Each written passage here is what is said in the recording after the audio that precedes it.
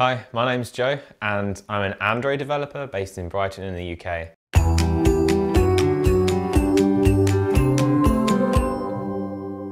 So my GDE journey spans across several years, I guess. Before I joined the program, I did a bunch of public speaking and writing, but it wasn't easy for me to get started in that. I was super shy. I didn't really like the idea of getting up on stage and talking in front of people. And even like writing was quite difficult for me because I had this vision of like sharing stuff online and people like picking at it and sort of making me feel bad. It all started when my friend runs a meetup in Brighton and he put my name down for a talk. So I was like, okay, I guess I'm doing this, like my name's on the list. I did that talk and I was like, wow, this was, not actually as bad as I thought it would be, and I could see people were engaged. As soon as I did that, I remember getting home and going online and being like, I need to find the next conference to speak at, I need to find the next event. But obviously conferences aren't happening around here every week, so I wanted other ways to give back to the community, and that was also the point where I started to get more into writing articles. I could do it from my computer, could write something, put it online, and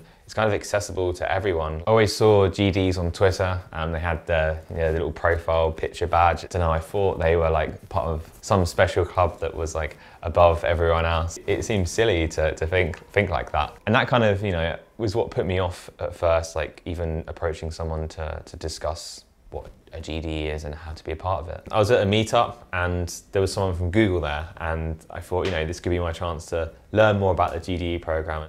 I didn't want to, be that person to be like, hey, I want to be a GDE, how do I do it? So I decided to go from an angle of being like, oh, can you tell me more about the program, and see if I could find out some stuff from that way. But now looking back, I don't know if, if that would have even been an issue, because people are keen to have GDs. Like if you're an expert in your field and you have a lot to give back to the community, then there's no reason why you should be even shy of asking someone about that. So from there, I went to meet with them for lunch at the Google office in London, just to learn more about the program and learn if it was the right fit for me. And yeah, decided that from there, I applied, and the interview process was kicked off. So the first step was a community CV, kind of a collection of the things that I had done and contributions to the community, conference talks, blog posts, podcasts, anything that was a way of giving back. And once that was done and someone verified that it looked all good, I was moved on to the second step of the process, and this was an interview with another GDE. I was quite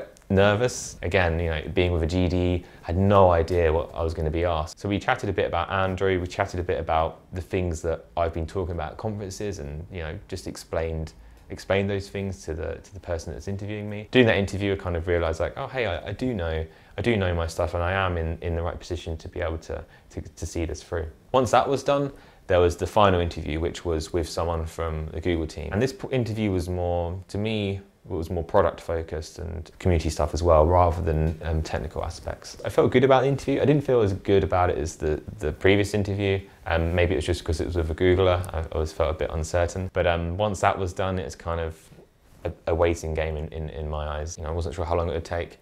But the next day, I think it was the next day or so, the person who interviewed me followed me on Twitter.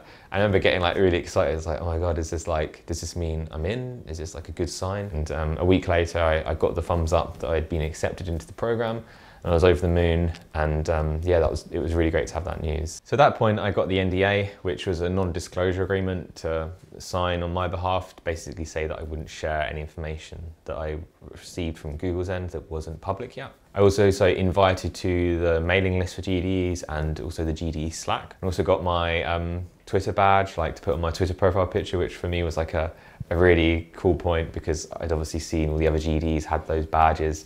So for me to be able to have that was like a really rewarding moment. The last few years for me in the GDE program has been a really great opportunity for me to be even more involved in the community and just get closer and also learn more from other members in the community. If you're active in the community or you're looking to be a Google developer expert, then reach out to people, talk to other GDEs, talk to people from Google. You may be in that position where you don't feel like this is for you right now, but if you're already seen as an expert in your field, it's likely something that you should be involved in.